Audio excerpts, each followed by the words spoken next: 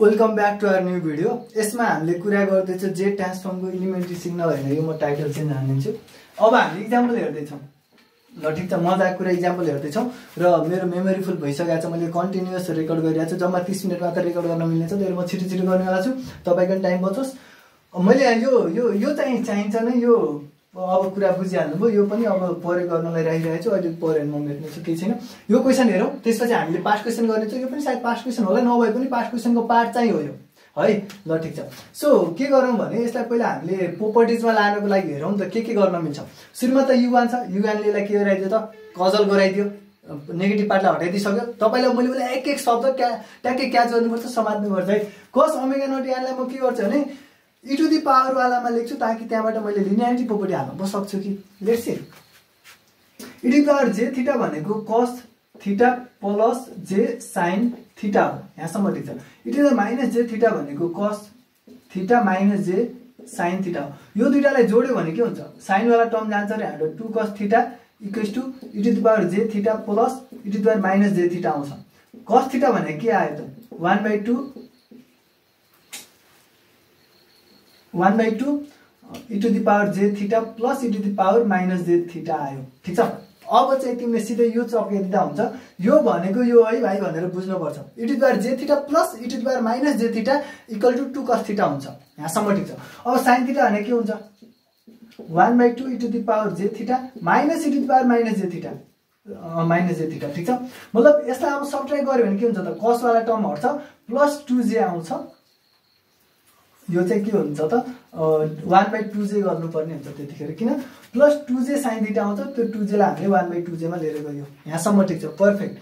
अब हामी के गर्छौं, अब हामी अहिले चाहिँ cos थीटा को ठाउँमा यो कुरा लेखेर युज गर्छौं। So let's write this 1/2 e to the power, okay, 1/2 e to the power j omega not n u n plus 1/2 e to the power j minus j omega not n u n भनेर मैले लेख्दिए।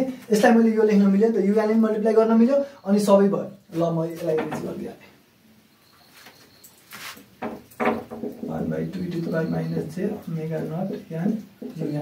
अब यो कस्तो फर्ममा आयो भने a1 x1 plus a2 b1 a x1 plus जस्तो आयो 1/2 x1 n plus 1/2 x2 n जस्तो फर्ममा आयो, जसलाई मैले लिनियरिटी प्रोपर्टी युज गर्न मिल्छ।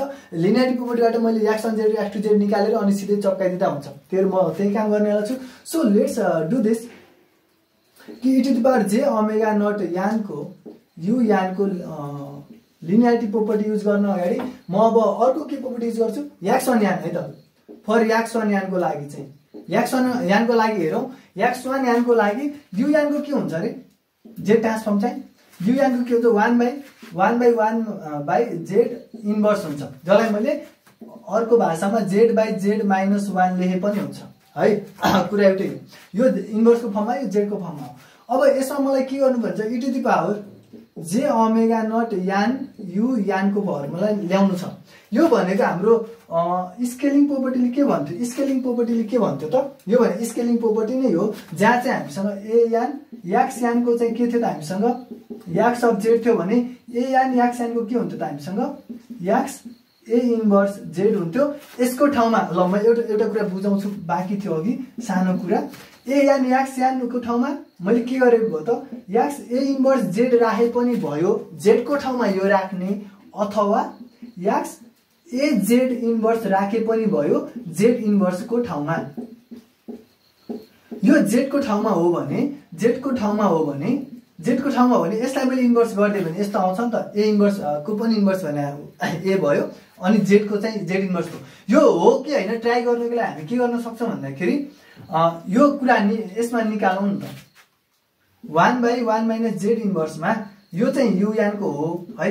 यसमा मैले a n u n को निकाल्नु पर्यो भने म के गर्छु त, sorry, a z इन्भर्सले z इन्भर्सलाई replace गर्दिने रे, 1/1 माइनस a z इन्भर्सले रिप्लेस गर्दिने रे। परफेक्ट। अनि त्यो भयो भने ROC चाहिँ के हुन्छ त, हाम्रो ROC हाम्रो के हुन्छ, सेम कुरा ROC त z ग्रेटर देन ए हुन आउँछ ठीक छ सो 1/1 माइनस ए जेड इन्भर्स हामीले जेड इन्भर्स को ठाउँमा चाहिँ यो पुट गर्ने जेड को ठाउँमा ए इन्भर्स जेड राखेर अनि त्यहाँबाट गर्दा पनि हुन्छ ठीक छ यो कुरा भयो अनि हामीलाई टाइम शिफ्टिङ सरी स्केलिङ प्रोपर्टीले के हुन्छ त त्यो भन्छ हामी अब स्केलिङ प्रोपर्टी लाउन सक्छौं त्यही भएर यसलाई मैले यसरी लेख्न मिल्छ e to the power j omega not को पावरमा यान a को पावर यान u यान जस्तो भयो यसलाई मैले अब गरे भने के हुन्छ त 1/1 माइनस ए जेड इन्भर्सले रिप्लेस गर्दा पनि हुन्छ ए इन्भर्स जेड अथवा ए जेड इन्भर्सले गर्दा पनि भयो जेड को ठाउँमा यो चाहिँ जेड को ठाउँमा है सम्झिन पर्यो त्यतिकै चप्पा हान्न भएन हैन ल ए जेड इन्भर्सले गर्दा भयो ए जेड इन्भर्स भनेको e to the power j omega not Z you यहाँ हामीसँग चाहिँ त जेड इन्भर्स नै छ ठीक छ e j omega not Z inverse आउँछ यहाँसम्म पर्फेक्ट यसरी अब अर्को पनि निकालौं हामीले यसको पनि निकालौं x2 वाला यो पार्टको पनि निकालौं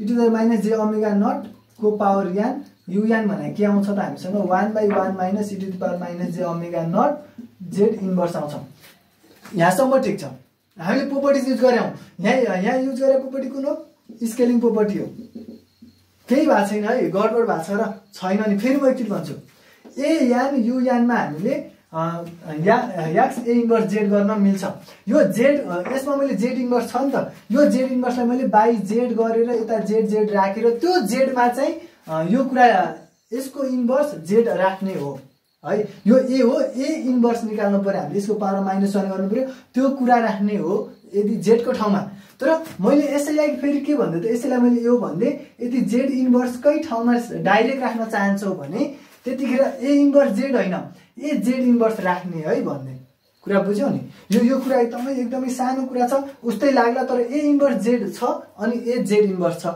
त्यो दुईटा कुरा छ फरक छुट्याउनु पर्यो बार बार प्र्याक्टिस गरेर दुई चोटी मात्र कम्प्लिट हुन्छ स्केलिङ भनेको के भयो त ए स्केलिङ प्रोपर्टी युज गरे सेम काम यहाँ पनि गरे यहाँ पनि स्केलिङ प्रोपर्टिज नै हो यो दुईटा आयो यो दुईटालाई म यहाँ एड गरिदिन्छु गेम खतम ल ठीक छ सही र यो एकदमै इम्पोर्टेन्ट कुरा हो अहिले हामी एक्जाम्पल गर्छौं 21 फलको क्वेशन गर्छौं हामी अनि थाहा पाउँछ यसको महत्व कति छ 1/2 x1 यानको कति छ हामीसँग x1 यान त यो हो नि त x1 यान यो हो अनि यो x2 यान हो नि त हैन ल ठीक छ सो x1 यानको कति छ हामीसँग यो छ 1/1 minus e to the power j omega not Z inverse okay plus 1/2 1/1 minus e to the power j omega not minus j omega not Z inverse ठीक छ यान हटिसकेको छ हामीसँग यो आयो अब यसमा यालसम लिएर एडिसन गरौँ न त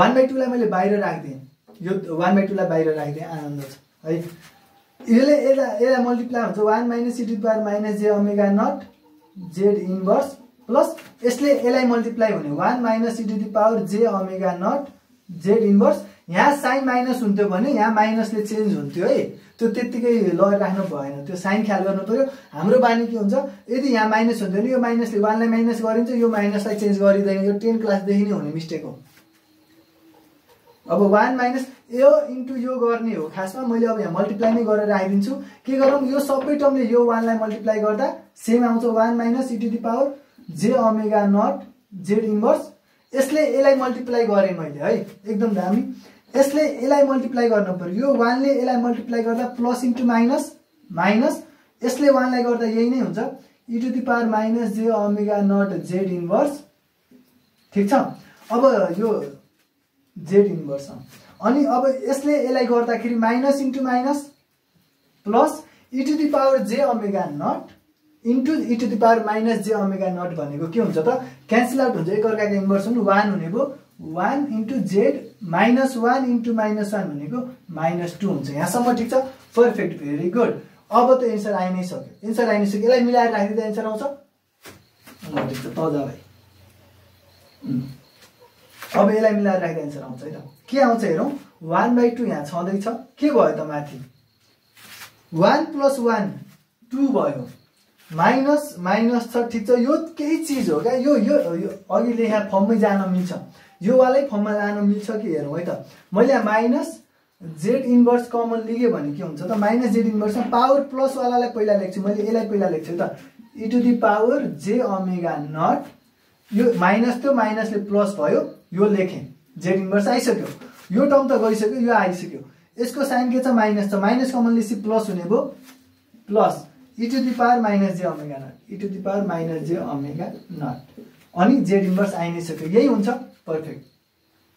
तल के हुन्छ 1, यसमा पनि कमन लिन मिल्यो, जेड इन्भर्सलाई कमन लियो भने e to the power j omega not minus sorry plus e to the power minus j omega not, तल पछाडि के छ लास्टमा प्लस z माइनस 2 छ, यहाँसम्म ठिक छ। Perfect, very good. केही पनि छैन, यो नर्मल कुरा हो, एकदमै सिम्पल, केही युजै गरेको छैन मैले है। अब यसमा मैले यो 2 भयो माइनस यो भने के हो रे 2 cos थीटा हो, 2 cos ओमेगा नट हो, 2 cos ओमेगा नट हो। एउटा कुरा ध्यान दिनु पर्ने चाहिँ यो भने त 1/2 हामीले किन राखे, खासमा यो 2 cos थियो नि त, यहाँ 2 भइदा भइ मैले 1/2 राख्नु पर्थेन, त्यो अहिले मैले फर्मुला बुझाइसकेको छु। यहाँ 2 छैन, त्यही भएर मैले 1/2 राख्नु परेको थियो नि त। अहिले त हामीसँग 1/2 छैन नि त, यहाँ हामीसँग यो छ, त्यही भएर यसको ठाउँमा मैले 2 लेख्नु मिल्यो, 2 Z inverse cos omega not, यति नै भयो, ठिक छ। तलपट्टि 1 माइनस जेड इन्भर्स, यसमा पनि के भयो त जेड इन्भर्स 2 आयो नि त हैन, 2 Z inverse cos omega not plus Z minus 2 भयो, यहाँसम्म ठिक छ। पर्फेक्ट। माथि 2 कमन लिन मिल्यो 1 minus Z inverse cos omega not by 1 minus 2 Z inverse cos omega not plus Z minus 2, यो चाहिँ हाम्रो के हो त cos ओमेगा नट यान यु यानको फर्मुला लास्टमा यो आइदियो, यो लगभग स्ट्यान्डर्ड फर्मुला हो भनेर सम्झिँदा नि हुन्छ, इलिमेन्ट्री जस्तै भनेर सम्झिँदा नि हुन्छ। किन भन्दाखेरि यति पार्टमा अब अगाडि थपिदिरहेको छ क्या, ए यान cos ओमेगा नट यान यु यानको निकाल, -1 को पावर यान यो भनेर निकाल। अब हामी त्यही क्वेसन गर्नेवाला छौँ, त्यही भएर म यो डाइरेक्ट युज गर्नेवाला छु। तपाईँको रेफरेन्सको लागि तपाईँले यो हेर्नु होला, कम्प्लिट सोल्युसन यही हो, फोटो खिच्नुहोस्। ओके ल ठिक छ, यसरी गर्न मिल्थ्यो। यसरी हामी सिम्पली लिनियरिटी र स्केलिङ प्रोपर्टी युज गरेर हामीले यो ल्याएका छौँ। अब हामी अरू के युज गर्न मिल्छ त्यो सबै हेरौँ। Thank you so much for watching this video. अब हामी नेक्स्ट एक्जाम्पल हेर्नेवाला छौँ, प्यु सल्भ एक्जाम्पल हेर्नेवाला छौँ। त्योभन्दा पहिला अल इन्जिनियरिङ नोट्सका लागि kailaba.com भिजिट गर्नुहोस्, त्यहाँदेखि हामीसँग इन्जिनियरिङ नोट्स भन्ने सेक्सन छ, त्यहाँ गएर पुरै इन्जिनियरिङ नोट्स हेर्नु होला। साथसाथमा तपाईँले बुकहरूको समरी पनि पढ्नु होला, तपाईँलाई पनि फाइदा हो।